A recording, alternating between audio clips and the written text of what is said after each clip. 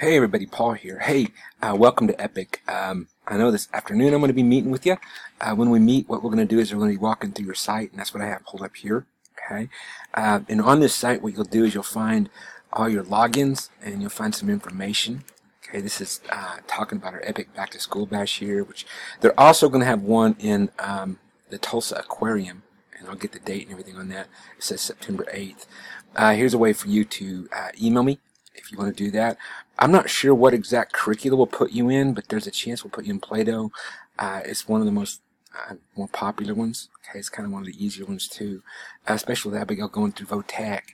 I think this will be a good choice, but we'll look at it.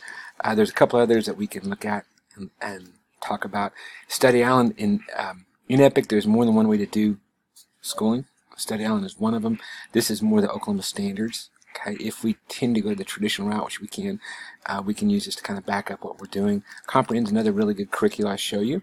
Okay, here's something that's really important because it's money for college.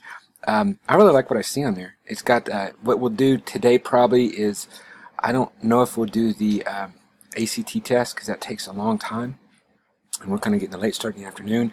But we'll do that at some point. But you'll go here, you'll log in, you'll take the interest inventory. Okay.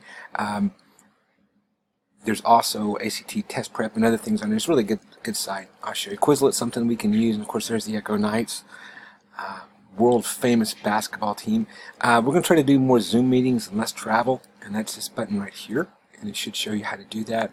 There's our calendar, but we also have some resources, and these tend to be, I think I got the younger ones on here. I haven't updated it that much, but I will.